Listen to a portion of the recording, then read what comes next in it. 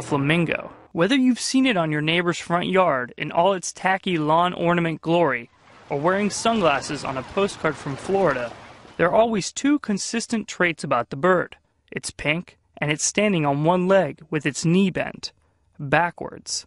While no one can deny the leggy bird its signature color, that backwards knee thing, not so fast. Where you think their knees are actually their ankles. Right. And that whole area from their knee, which is their ankle, down to their foot is their foot. Right. It's kind of like they're walking on tippy toes. So Jorge was trying to do the position himself, what would it look like? I'd be on my tippy toes. You'd be honest, yeah. This is my knee, but my knee would be like up here. Right. Confused? Let's break it down. Here's a flamingo's leg. The first joint you see on the lower part of the leg, and what looks like its ankle, is really where its toes begin.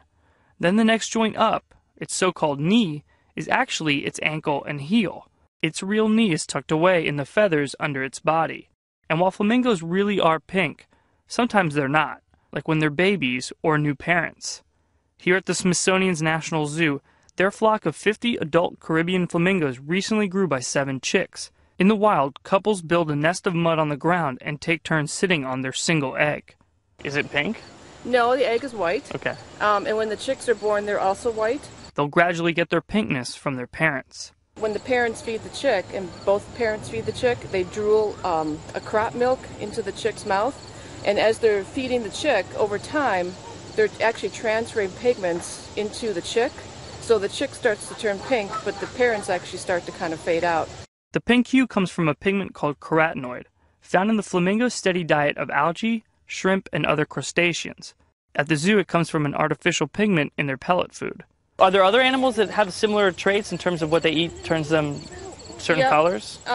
Very similar, same process that makes salmon pink, but you couldn't give them something with blue pigments in it and turn them. Yeah, I was gonna say, if you fed them blueberries. Right, it wouldn't work. No. They're programmed to respond to the carotenoids in the food that they eat. And when they eat, they have a peculiar way of doing so. I know that they eat upside down, or with their heads kind of upside down in the water. Why is that?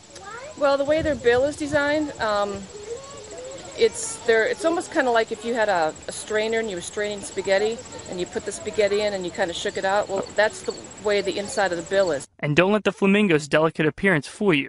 These birds are tough. There's a couple species from South America that actually live up high altitudes where it does get snowy.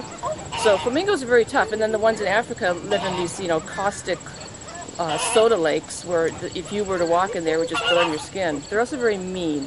They bite hard, and they bite and they pinch, and they're not nice birds.